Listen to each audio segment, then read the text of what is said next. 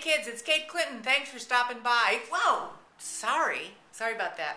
Cut it out. Okay, the shoe thing's got to stop.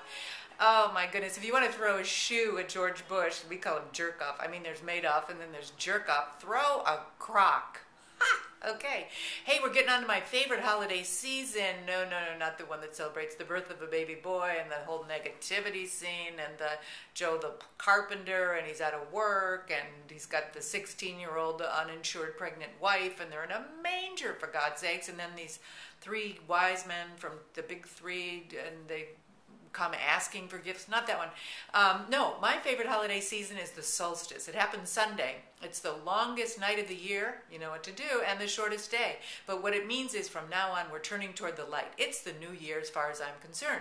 So I thought I'd share with you some of my New Year's resolutions, and I'm risking a lot here because then you don't do them sometimes, and one of mine does involve Rachel Maddow, not in a kind of weird stalking way, but in a more brotherly kind of bromance kind of way, and I guess I just jinxed it, the whole thing. But my first resolution, well, you know, Barack Obama's got to get rid of his BlackBerry, and so in solidarity with that, I'm going to get rid of my BlackBerry.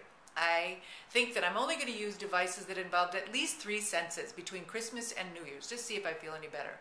My second New Year's resolution is, well, I am a Clinton. I live here in New York State, and I resolved not to ask for the vacated Senate seat here. What's that about? I'm Kennedy. I'm a Kennedy. I want the seat. Okay.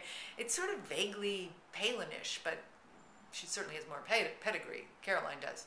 And then, of course, in the other scary news, George said that his brother Jeb in Florida would make a great senator. Oh my God, make it stop. So I resolved not to ask for the seat here in New York. And thirdly, you know, a lot of gay organizations, lots of organizations are in a heap of trouble because of this economy, this depression, there I said it, big D, and they need money. So in your year-end giving, even if you've got a little, send it to your favorite gay organization, or if you know somebody who's gay and out and running an organization, hey, send them some money, because it's time to pay to gay. Do you know what I'm saying?